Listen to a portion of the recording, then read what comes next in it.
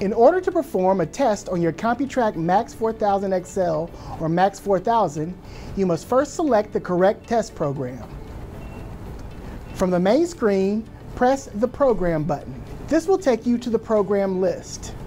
Use the arrow keys to the right of the screen to select the test you wish to perform. Often the name of a test corresponds to the material you'll be testing.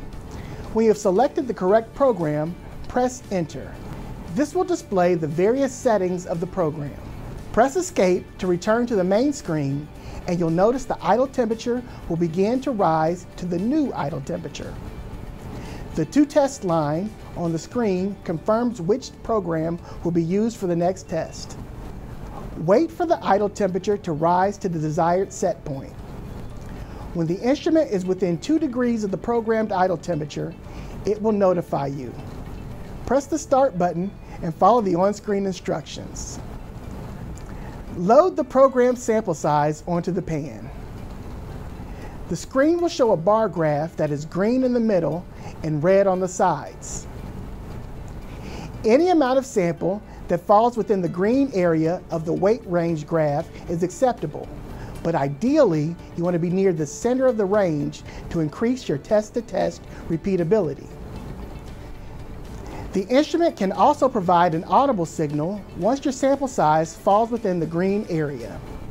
Once the instrument has registered the proper amount of your sample, and before you close the lid, you can spread the sample more evenly on the pan if necessary.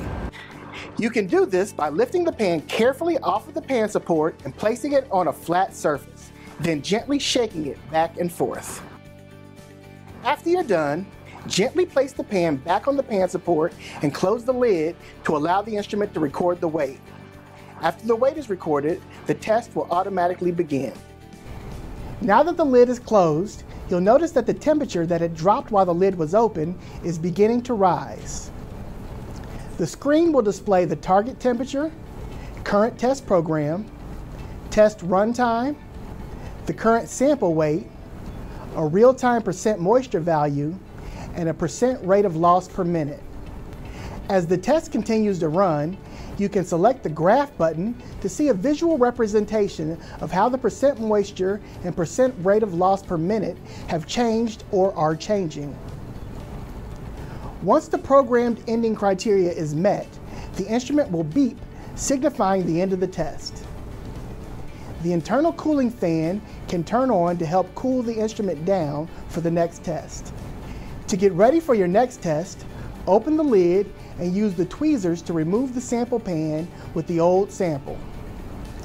Both will be very hot, so be careful not to burn yourself. You can use a small brush to gently brush any excess sample that ended up on the instrument away from the center of the pan support.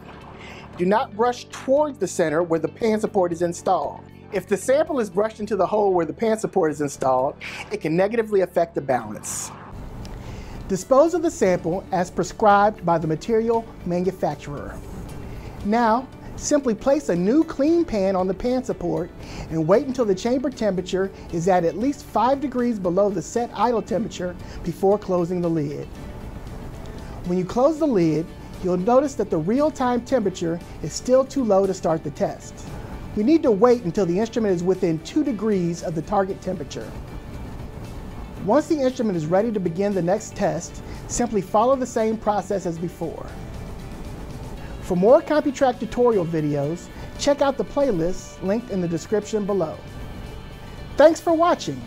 If you have any questions about your Computrac MAX 4000 XL or MAX 4000, contact AMETEK Arizona Instrument or your local representative using the links in the description below. We look forward to serving all of your moisture, solids, and ash needs. If you like this video, let us know by liking, commenting, and subscribing. Have a topic in mind for a future video? Send us your suggestion by visiting azic.com/contact.